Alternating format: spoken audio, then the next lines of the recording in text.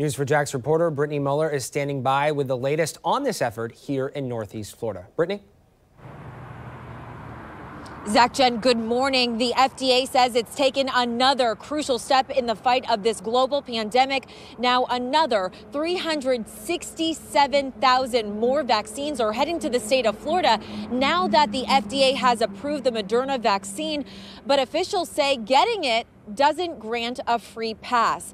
And the FDA says while it's granted the emergency use authorization issued for the second vaccine in fighting COVID-19, 6 million shipments will roll out this weekend, meaning some local hospitals could get the shots as early as Monday morning.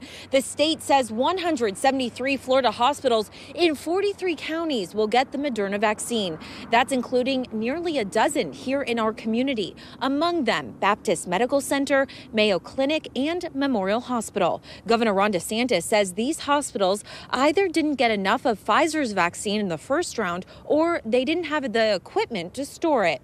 Moderna's vaccine is easier to store than Pfizer's. Moderna only needs to be stored at -13 to -5 degrees, and it does not need to be diluted like Pfizer's. It comes ready to go. Both vaccines are said to be about 95% effective, and both need to be given in 2 doses weeks apart. The second dose must be from the same company as the first. And again, 11 hospitals here in Northeast Florida, including here at Memorial, could see the Moderna vaccine as early as Monday.